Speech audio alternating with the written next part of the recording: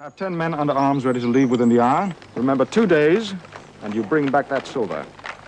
If I am forced to put my men to search, there will be much disorder and putting out of the household. Now, this is the birthplace of my dear wife. It is the home of yourself, my second father. It would be a measure most painful to enforce. Thank you, John. Thank you. But fret yourself not. You're as free of my house as my own born son. Go about. If 'tis silver you seek, take what you find. But I'd sooner you sat down with me to enjoy a good Rhenish as befits one of the family.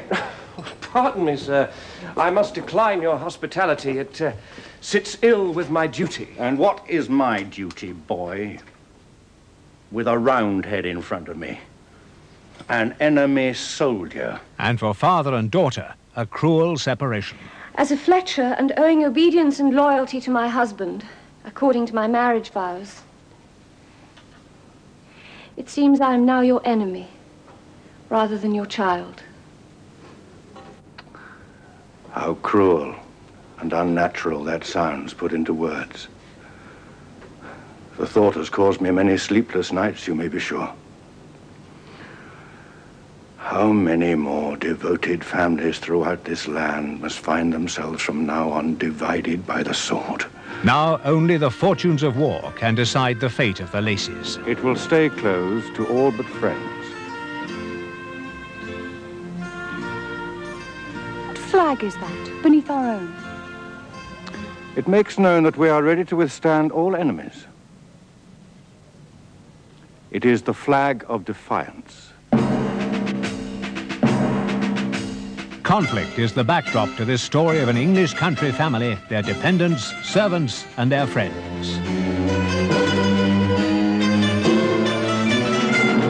Cavalier against Roundhead in the Civil War, as loyalty is by the sword divided, on Sunday on BBC1.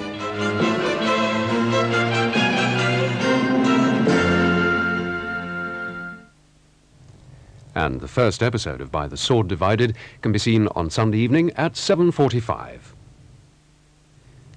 Viewers with hearing difficulty will find subtitles for our next programme on page 170 of CFAX, as Thursday's viewing on BBC1 continues with another episode of Give Us a Break.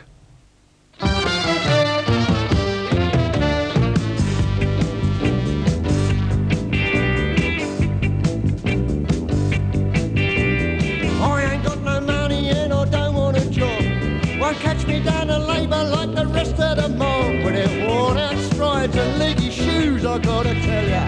That ain't me, son, that ain't me, just leave it out, give us a break.